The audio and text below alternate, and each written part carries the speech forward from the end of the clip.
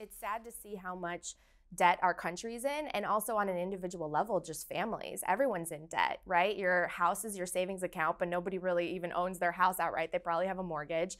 You're in debt for student loans, and they're talking about, you know, canceling those. Most people, I think there was like record credit card debt that they reported recently.